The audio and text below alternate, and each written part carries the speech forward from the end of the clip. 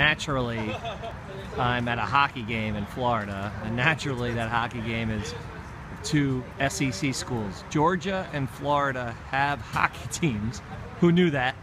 And they face off, pun intended, the night before the world's largest cocktail party every year.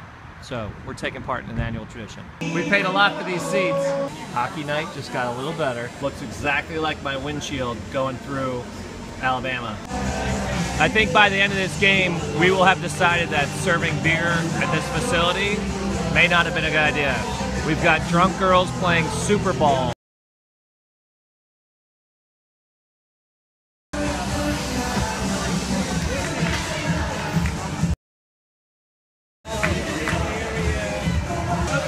Yes, that is a girl playing with the boys. From up in front of the net. Shelby in the corner.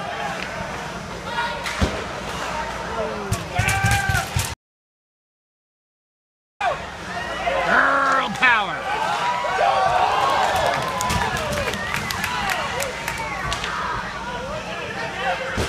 There needs to be a movie about Shelby.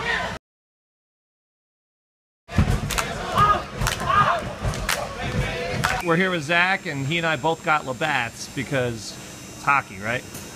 I mean, normally I'm against anything that's un-American, but you have to make an exception for hockey, I guess. Any other exceptions?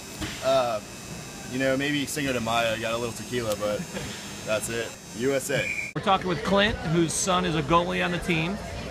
Clint, where do you live? I live in Florida. Is it weird being a Southern dad with a hockey-playing son? Yes, it is. But I'm from Connecticut. Oh. There you go. Not so weird.